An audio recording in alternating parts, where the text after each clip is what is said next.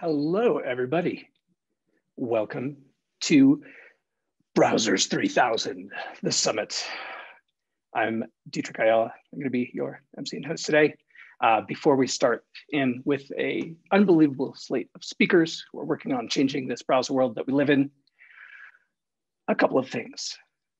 Welcome to the IPFS community. We're super happy to host this event, and we are abiding by the IPFS community code of conduct. There's a link here on the screen.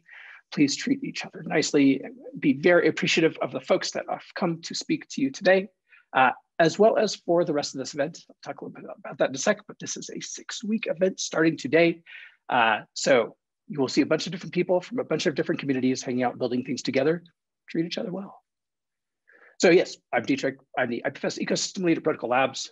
I actually come from Browserland. I was working on Firefox for many, many years. Several years ago, I went to Ethereum DevCon 4. I kept hearing language that felt similar to how I felt about the web from communities like the Ethereum developer community. And I talked a little bit about how to build bridges between these worlds. How do we bring the distributed world into the web and web browser world? Still doing that mission today at Protocol Labs. I think the power dynamic that concerned me most was pretty much this one. And that's one of the power dynamics that a lot of people that are speaking today are trying to address. And they're building amazing things to be able to do it. We use the web every day. So this work is incredibly important. We need our browsers to work for our needs, to be able to represent us fully, independently, as we live our lives online.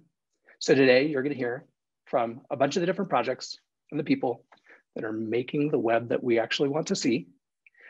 And after today, for another 6 weeks, we'll be hacking and building together the Browsers 3000 Hackathon.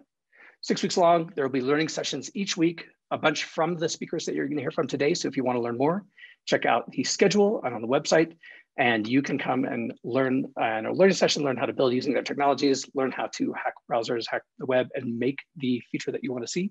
At the end of the 6 weeks, we'll be judging the projects. There'll be a bunch of different prizes, and we'll have a demo day. So we will show off your projects that you build during this time.